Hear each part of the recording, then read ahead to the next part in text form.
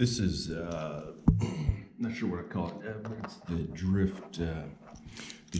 This is my Driftpad plastic, but I'm using magnets now. It was actually one of the first ideas I had to use magnets, but my earliest prototype was, I didn't have these neodymium magnets that are super strong. So you can see, get an idea, there's a magnet inside the bed of this Jeep, but you can see how strong these magnets are. And then I just have a couple magnets, 3 total on the side here. I just picked them up at Home Depot, but they work pretty well, and the magnets are so small they can be hidden in the car pretty easily.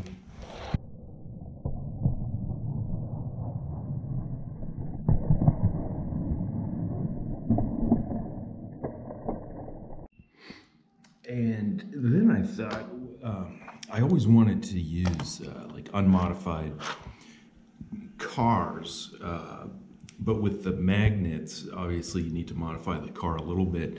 But then I realized, what if we're just putting a magnet on the wheel? That's where I need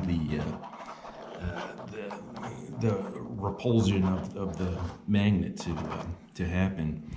So I just super glued a neodymium magnet on the wheel itself, and that seems to work pretty well too. You can adjust the speed by just giving it a little more.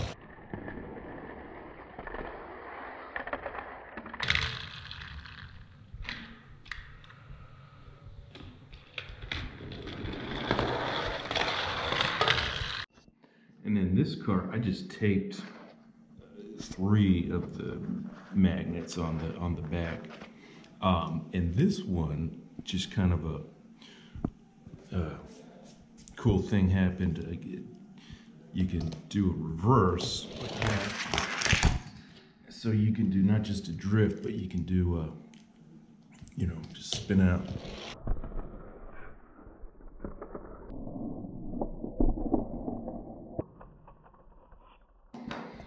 And this track, kind of a different, separate concept, is the adjustable nature of the track. There's a pivot point right there. I covered it with some tape. Probably should put the pivot point like right here, but anyway, you can kind of craft your own track a little bit. So here's a little more extreme. Sometimes the car will actually kind of follow this and kind of spin out the opposite way.